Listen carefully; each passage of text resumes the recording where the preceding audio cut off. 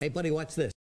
Hello, Regis Kilbin is the name and Hearthstone is the game, and this is part 7 of my Mean Streets of Gadgetzan card review. This time around, it's all legendaries. I've got 4 new legendaries to talk about, so let's go ahead and jump right into these cards, starting off with the new Hunter class legendary. This is Knuckles. He is a gorilla with some brass knuckles or thorium knuckles or some sort of knuckles. He's a 5 mana, 3/7 beast, and his effect is after this attacks a minion, it also hits the enemy hero. So essentially this is the kind of minion that allows you to double down on all of your damage. So at a base, he's doing 3 damage to minions. You kill something with 3 health, and you're going to ping the enemy hero for 3 as well. So clearly hunters do like to do damage. Their hero power supports that playstyle. So this is another way to just chip off your opponent's health and allow you to end the game via the consistent damage of your hero power eventually. There are a decent number of stats bundled into this minion. 3/7 is an unusual stat allocation. We don't see that a lot. But it's a total of 10 stats, and 5 mana 5/5 is not perfectly vanilla. You'd expect a 5 mana 5/6, but there are a lot of playable 5/5 cards in the 5 to 6 mana range, so the stats here don't look out of place at all. They're more than reasonable enough. And if you're playing sort of a more mid-range to late game hunter deck that would be willing to run a 5-drop like this, then playing this on 5 with 3 attack is probably going to enable it to trade into some of the early game minions that your opponent has played, killing those nasty tunnel trogs and so on and so forth. So the real risk, I think, with this card is that it is a tad slow, just because, it doesn't have taunt, it doesn't do anything instantly, and its effect actually probably doesn't even pay off all that quickly. It's an effect that might not pay off until the very end of the game, 5-10 turns later when you actually find lethal. So you're investing quite a bit of value that this card proposes into a much later payoff, way down the road. So you could run more active cards on turn 5 that have taunt or clear a minion or do something specific instantly to help you swing the board in the mid game, whereas this one's a little slower. If you do play it in the late game, of course, it still does have some value potential, but the problem then becomes that 3 attack really doesn't trade all that well in the late game. But the one thing about this card that I haven't talked about yet is Grimy Goons synergies. So Grimy Goons, of course, are the new theme of card that buffs minions in your hand. So if you run this in a Grimy Goons deck, there's a very good chance this comes out as a 4/8, a 5/9, a 6/10. And when you start to look at those stat lines, this gets really, really scary. Even as a 5/9, let's just say that, right? A 5 mana 5/9, first off, great stats for its cost. Clearly, you've paid a little bit of a penalty with Grimy Goons cards on the way to that becoming a 5/9. But if you're trading into 5 health stuff and also doing 5 damage to the enemy hero, that's going to add up really, really quickly. So a minion like this might only actually get to attack once, unfortunately, which means a total of 5 damage. So it's kind of like bundling in something like a kill command. But the problem still, even if this gets buffed, is that it's only when it attacks a minion, not when it deals damage. So when this counter attacks, it doesn't actually use the effect at all. So you kind of have to play it out there for a turn and let your opponent deal with it and give them time to deal with it. And if they are able to handle it, if they've got like the perfect fireball ping or the polymorph or some kind of efficient removal answer, then it's not going to do anything. The effect is useless, right? It never got to attack. So you kind of wasted the potential for this card to be really good. Of course, if it eats a polymorph, that's a pretty positive trade, but there are many other ways your opponents can trade into it with minions, many other ways for them to kill it, so there's a chance it's just a complete dud. So a lot of cards have instant effects that wouldn't be a dud. So ultimately, I just said a ton of different stuff, and some of it's good, some of it's bad. In the end, I think this is probably not really that awesome of a card, just because of its pacing issues. It takes a long time for it to pay off, and you give your opponent all the time in the world to deal with it before you actually get to rack up value with the effect anyway. So between it taking a long time to get that value and the risk that you never get any value at all, I think this card might just be too high of a price to pay, even in a Grimy Goons deck. So Knuckles is probably an average card just because there's nothing wrong with it, but not anything above that, in my opinion, which might be surprising for some people to hear. I'm not really sure what the community sentiment is on this card, but that's my take on it. So let's go ahead and move on to the next one. It is another legendary, but this time it's one of the tri-class card legendaries. Of course, this is the Grimy Goons crime family. This legendary will be available to Paladins, Warriors, and Hunters, the 3 Grimy Goons classes. This is Don Hancho. He is a 7 mana, 5/6, and he has the battle cry, give a random minion in your hand +5/+5. So this is kind of the super Grimy Goons buff card. Most of them just give +1/+1. This one amps it up and basically gives you a Blessing of Kings that goes back into your hand. So obviously that's pretty strong. Any minion that gets a 5/5 buff is going to be good when you play it. That's almost regardless of what kind of minion it is. It's going to be a threat, right? So if it hits the right kind of minions, it's going to be like a super insane, crazy threat. I'll let you figure out all the kinds of cool synergies this can enable. Something like Leroy Jenkins comes to mind right away, right? You could have a huge charging minion that does tons of damage, combining it with stuff like Blessed Champion from Paladin to do even more burst damage. But there's a bajillion other combinations, and you really can't miss when it comes to a buff like this. It's going to be good. But really, Don Hancho, to me, has the same problem that a lot of Grimy Goons cards have had, and that's that it's just kind of slow. You know, for a 7 mana card, a 5/6 is not particularly exciting. That's worse than a basic Boulder Fist Ogre. This battle cry is going to hit a random thing in your hand. By turn 7, there's a good chance you'll be able to play that the following turn, but you still have to wait a turn to play it, so it does take time, and when you play it, it still has to wait a turn to attack, so it gives your opponent time to answer it. So it's a random effect, so you never get to pick what you want unless you have a very, very specifically designed deck. It's a slow effect, and you're paying a slight penalty in stats too. So Don Hancho certainly fits the theme of Grimy Goons, but unlike cards like Doppelgangster that can be a really big swing card quicker, I'm not sure that this one does, although of course this works really well with Doppelgangster if you're able to hit this buff on Doppelgangster. So it's certainly playable. It's not bad by any means, but much like Knuckles, I think it's really more average than above average. I don't think I'd go so far as to call it good, but a fine, neat design, a little bland, I guess, maybe, or basic, but really just takes the Grimy Goons thing to an extreme, which is cool, really, at a fundamental level. So Don Hancho is an average card, believe it or not. And up next is Madame Goya, a 6 mana 4/3 minion with a battle cry. Choose a friendly minion and swap it with a minion in your deck. So this is a battle cry, and basically if you have a minion on the board, any minion in the world, you're going to be able to play Madame Goya, pick some minion on the board.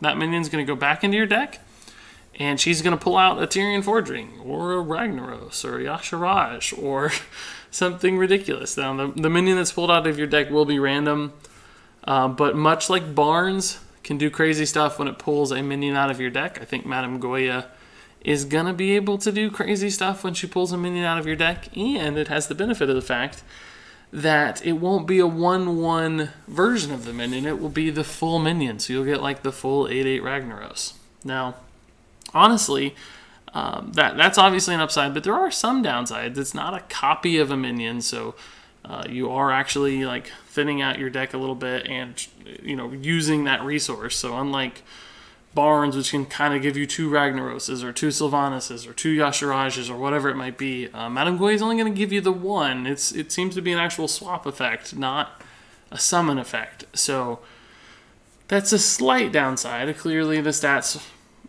probably outweigh that to some extent. The other downside with Madame Goya is that she has the same amount of stats as Barnes, but she costs significantly more mana. So whereas Barnes can sometimes be played on turn 4 and just making a stupidly big swing where it pulls out the Tyrian or the Rag or the Cairn, or, you know, there's a bajillion different things you've seen Barnes pull out and win games on turn 4. By turn 6, there's a slightly higher chance that your opponent has some means to deal with whatever is pulled out, even if it does have bigger stats and a bigger body. So I don't really know that this is better in faster, more mid-range decks. And I actually don't know that it's better in control decks anyway, because there's a good chance that your opponent is going to have an answer for whatever you pull out at some point anyway. So you kind of just, you know, move through your deck faster. You put yourself in a worse spot in long games for fatigue. You expose yourself to overloading the board and essentially giving them a more efficient Flame Strike or a more efficient Clear, or, you know, Twisting Nether or whatever it might be. So if you overextend with Madame Goya, that's bad. So a lot of people are saying this card's like really, really insanely good, and, you know, it's Barnes 2.0. I think that that's an oversimplification of her. She's not as good as Barnes, and she's still good, don't get me wrong. This is a playable card, but not as good as Barnes, and not nearly as destructive as Barnes, and not as unfun for opponents as Barnes. One thing I didn't mention, though, with this card, there could potentially be some value to swapping a minion out. For instance, say you've got like an Ancient of War that was a 5/10, but your opponent did like 8 damage to it. You know, you can put it back into your deck and draw it again and reutilize that health. It'll be a full health 5/10 again. Cards with Battlecry effects. If it's all Battlecry and you play it and you get your Battlecry and you want to take it back out and put it in your deck for another instance of that Battlecry, Madame Goya can do that. So that part of the card is almost, to me, more interesting in a way than the summoning part of it. So comparisons to Barnes certainly make sense, but I don't know that that's really where this card will shine. I think we'll see some Battlecry shenanigans, perhaps more than anything else, with Madame Goya. In particular, I could see some crazy stuff happening in rogue decks with copying minions and putting stuff in your deck, and there's all kinds of shenanigans that can happen there with Battlecries. So who knows what Madame Goya will enable in that world. So definitely a playable card, but I'm not freaking out about this one as much as everybody else. I think she's within reason. I think she's balanced, but a nice creative design that will certainly see play, which is probably where most cards should live. So I think this is a well-designed one. So finally, moving on to the last legendary in this review. It is the new Mage class-specific legendary, Inkmaster Solia. Inkmaster Solia, 7 mana minion. It is a 5/5 and Battlecry if your deck has no duplicates. So right there's the Reno Jackson / Kazakis effect. The next spell you cast this turn costs 0 mana. So you play Inkmaster Solia, 7 mana 5/5, and you get to cast a Flame Strike for free. So you get to spend 14 mana on turn 7. Clearly that scenario's pretty good. Even if you play Inkmaster Solia and you get to cast a Fireball, that's pretty good. But a lot of people... But despite the fact that a lot of people are thinking this card's kind of overpowered and stupid good, I'm not sure she's that amazing.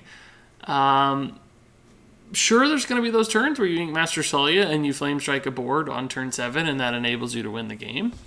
But there's going to be other turns where this is sitting in your hand and you have like Arcane Missiles or, you know, just like a secret. And again, that's not bad at all, but is that really any better than... say Firelands Portal, a 7 mana card that does like 5 damage and summons you on average something close to a 5/5? Doesn't that feel kind of similar to this card in many ways? It's like you spend 7 mana, you cast a Fireball, and you get a 5/5. That's what Firelands Portal feels like to me much of the time, is I get a Fireball and I summon a 5/5. Clearly there's some false equivalencies there, but ultimately, it's not all that different. I'd say 80% of the time, this card isn't more unbalanced than anything else. There's also the new Warlock card. I haven't reviewed it yet, and I'm blanking on its name. But it's a 7 mana 6/6 that does 3 damage to every minion on the board. So it's basically a 6/6 and Hellfire combined into a single card for 7 mana. This card is not even better than that one, right? So Inkmaster plus the Flame Strike is a very similar effect to that new Warlock card, but you have to use your Flame Strike, so you have to actually use a card. Same thing with Fireball. You have to actually use the Fireball, whereas Fireland's Portal kind of merges those into a single card. So, yes, this is certainly playable. This is kind of a theme. This is going to fit fine in Reno-style decks. There are going to be uses for this. It's a nice tempo advantage to get a free cast off. But I actually don't think it's totally ridiculously overpowered like some people. And in fact, having to utilize that card sometimes in control matchups that run really late, particularly in Reno-style mages, utilizing 2 cards to do one thing is very problematic because a lot of times tempo isn't as important as value in Reno-style decks. So this might be at odds with itself just a little bit when you could run other cards that accomplish similar kinds of things. If this was actually like, you know, a 4-mana 3/3, well, that would probably be overpowered. If this was like a 5-mana 3/3 that had the same effect, instant inclusion, awesome card. Because it would come earlier in the mana curve, and you'd be able to make that spell count for more earlier in the game. That tempo advantage, you know, say you got that Flame Strike off on turn 5, obviously that would be a huge swing. When it comes to turn 7, it just, I don't know that it can do that many overpowered things, because frankly, depositing that extra 5/5 on the body, extra 5/5 body on the board isn't really all that big of a deal on turn 7. Sometimes you could just cast the Flame Strike and probably be okay. So, again, good card, but I'm just not that excited about it. I think people are going to be a little bit disappointed in the execution of this card. So, we'll see, I guess. We'll certainly see. I hope I'm wrong because I like cards to be good and to be fun. So, I'm going to give this card a shot, clearly. But don't be surprised if it doesn't live up to your expectations. So, ultimately, in the end, all 4 of these cards felt rather similar in that I think they're all moderately well designed. I think they're all quality cards, but I don't see any of them making that big of an impact on the meta. I don't think there's any super game-changing cards here.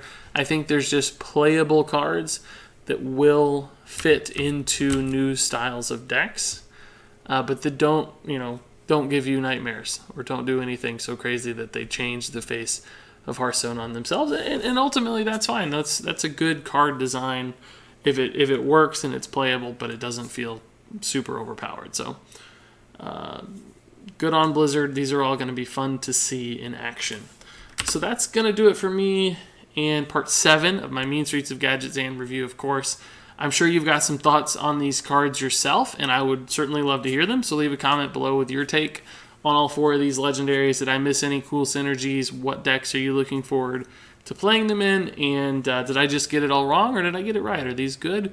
Are they bad? Or something in between? Thanks so much for watching, and until next time, game on.